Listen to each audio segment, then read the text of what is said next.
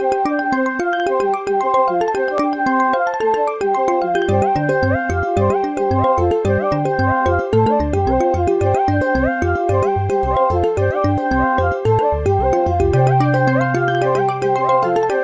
name is Solomon Nono. I work with Bosco Uganda in the technical department. I'm going to take you through tower safety training, a brief training on how to climb a tower. First and foremost, for you to climb a tower, you have to take a basic training course that will make you be able to gain confidence and later experience. It's always bad to send someone who has not been given a little training on the tower. So I'll start with the things that are needed for you if you're going for climbing a tower. First and foremost, to determine whether you are going for a new installation, an upgrade, or it's emergency response to fix a problem. So that if it's emergency, you just pick your item and go, but still you need to check the basic items that are needed. But if not, you need to plan and have a checklist that you take, and then you prepare all the equipment in a separate place. And if you are going for a tower training, tower climbing, it's always good to have 2 people to go at the side, and the third one might be a driver because of the safety procedures that will be needed and support that will be needed during the work.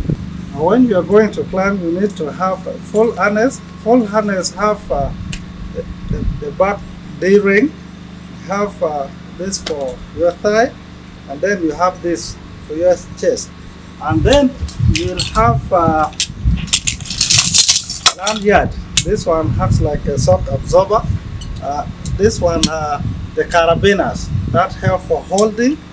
And this is a lanyard for positioning on the tower. You hook on your chest and then onto the tower. And this, you hook on this side and on this side onto the tower. It helps you to balance when you are on the tower. And lastly, this is the belt where this hook is connected. So if you have all this in place, and for the second person, this will be like a backup person. In case something happened and you faint up on the tower, this person will go and help you. So it's normally advisable for a good company to have a pulley so that you can lower someone who has got an incident on the tower. Another thing that you need to have is you need to have the bag. This bag is for putting tools which will be used on the tower. And then you have, these are the equipment that you can use on the tower. You need to have a helmet. You need to have gloves. These gloves will help you to hold. It has grips on it that will make you hold the tower and not to slide. Then also you'll have a lot of insects and wind. You need a glass that if you're up on there, it supports you from the sunshine, from wind and insects. You need to have a communication device. Normally it's not advisable to go on the tower with your phone because it's risky. If your phone slips, you might think of saving your phone. So this one, you need a walkie-talkie or a radio code. This one has this hook where you can hook on your belt. Another thing that you will need is a rope. The rope you have to tie on you so that when you climb up, you can send back to the person who is down.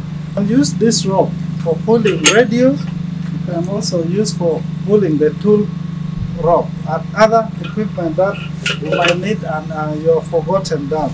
So now let me take you on the process of how to put this climbing gear on. First and foremost, you will need to pull the full arrest. The full arrest, this side goes to the back and is held by this hook. You will start by putting your legs on this, and then you turn and check, then you put your second leg in, and then pull until it reaches your thigh. After it reaches your thigh and is firm, then you put this on your shoulder, and then you put the next one on your shoulder. Now if you're put, you have to adjust to make sure that is firm on you, very firm. So after this, the next thing that you'll put this belt. And this belt is going to help and hold. So you adjust this belt up to the level that can hold you. So this is the button. When you press, then it will release. You hook this and it's firm. The next thing that you will have is you'll have this. So this, you'll have it hooked around the belt, your waist. Make this pass through the tower, behind the tower when you're up, and it hooks you here. And then you'll have this fall arrest. Normally for safety you can put this fall arrest on the middle here, so that when you are falling it can be a shock absorber to hold you. Have this linkard that will help you. It's a full harness, so when you are falling it will help you. So you will have to hook this here, and there's normally a provision for hooking this. Then you have your full arrest position here, and lastly you'll have this hook linkard for your chest. So you hold this here, and then you hold this here.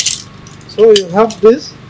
If you are climbing, you keep on holding, so that when you lose balance it can hold you from falling down. And if you are doing your work, you can hold this onto the tower from up to hold you from behind, so that you are stable. So the thing that you will do is this. You will have this walkie-talkie put here for your easy communication. Strap will help you for tying this equipment. You'll have radios left. You should not carry radios, it's risky. So you can tie. When you are tying this rope, you need to tie which is easy to release. To put on your glasses. If you're on the tower, there are things that you need to look out. When you reach the ground before climbing tower, you need to look at your surrounding. You have to have a spray, because there are wasps that can easily sting you, and they're always on the radios or on the tower. So you need to have a spray. You either move it or it will be sent to you. And then other things that you need to take caution of is you need to time when there's high wind. It's not advisable to go. So on high hill, evening hours is not the best time to go and do installation. And the moment you're on the tower and you just hear thunderstorm, you need to come down immediately, because there's lightning coming in and it will distract you. And then another thing that has to be in place, you need to have a first aid kit, so that if in case of any injury, the other colleague can treat you right from the side before moving you to another one. And then you need to have an emergency plan. If you're going to the site, you should know the site by location. Like here, the site we are in is Bosco, Uganda head office, which is located in Forgot Parish of Juba Road, so in Cantas building. So if I call any emergency response to come here, they will know where we are working at. So on this, we are now going to see how we can climb and do the workspace of the tower. I should not avoid climbing from the side where equipment is located. It will disrupt you. I don't have a climbing boot, but this one has enough grips, but normally we need to use a workshop climbing boot. And you need to climb from the side which is free and off the sun, so that your face is protected. So if you start climbing, and this normally has to be very close and open. So you climb like this, you hold, so that in case of anything you can balance. You cannot fall. In case you try to fall, this will protect you. You will not fall down, because you have already hooked yourself on the tower. But if you climb without holding this to the tower, it's always risky. So you need to be patient and climb, because remember, safety first. Just to go slowly and make sure this is hooked properly, because safety comes first. For you to work, you need to be safe. Here, you are fully protected. Apart from that, now this is where this one becomes useful. If it's enough, you have to protect yourself and bring this.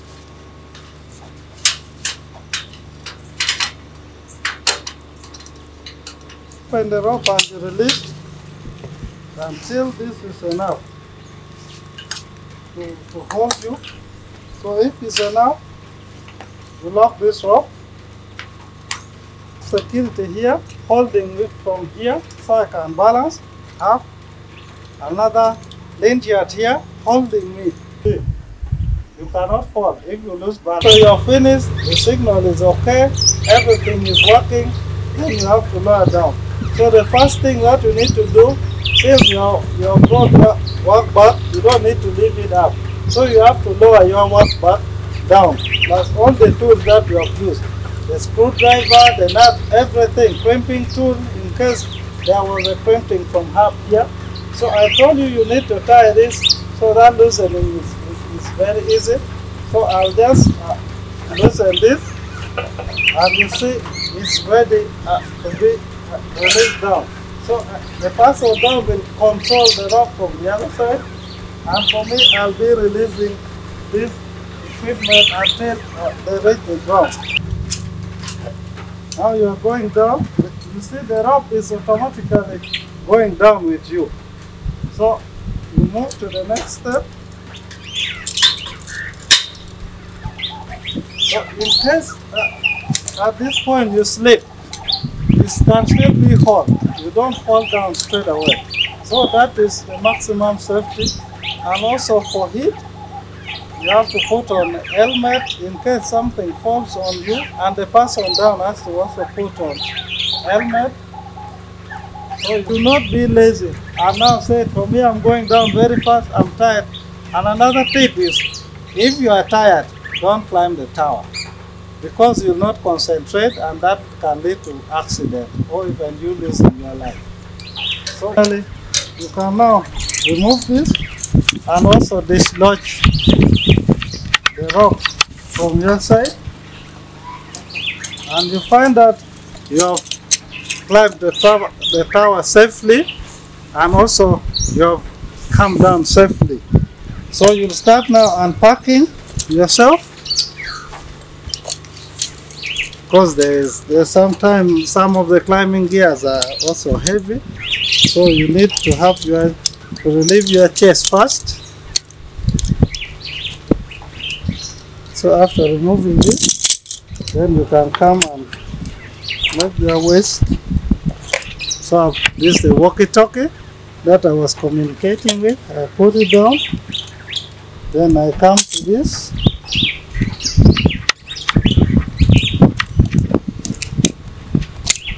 So the weight is getting lighter.